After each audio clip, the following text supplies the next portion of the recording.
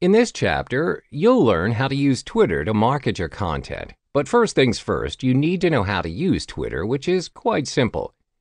Type in twitter.com and you'll be directed to the login page. You need to sign up for an account if you have yet to have one. Click on the Sign Up option and sign up for an account. When you have signed up for an account, you are then required to fill in your details, such as your mobile number, your username, and your interests. You can also import your contacts through Gmail.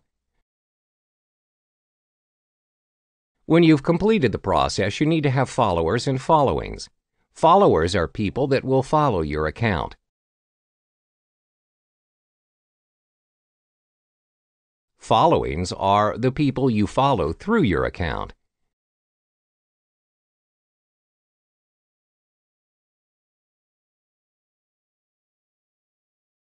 Your profile and account is only visible to your followers if you set your account to private. However, if you set your account to public, everyone has access and can view your account. To interact and engage through Twitter is quite simple. Tweets or tweeting is when you express or share what you want to say with a limit of 140 characters.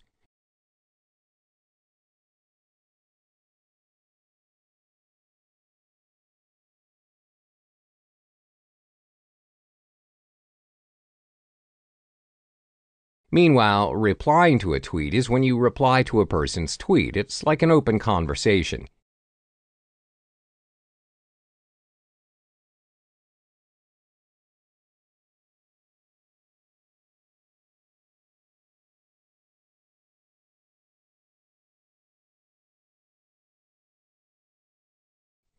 Mentions is when you mention or tag a person through your tweet.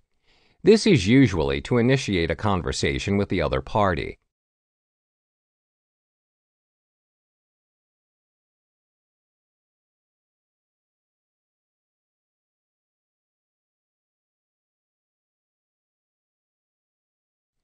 Retweeting or quoting tweets happens when you copy or duplicate another person's tweet. This will appear on your feed and is visible to your followers. Likes is when you like a person's tweet and is represented by a heart-shaped icon.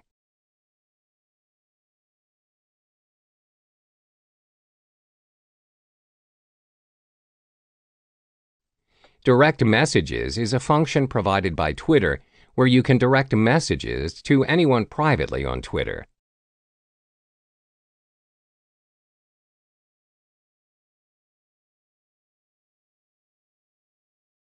You can now begin tweeting.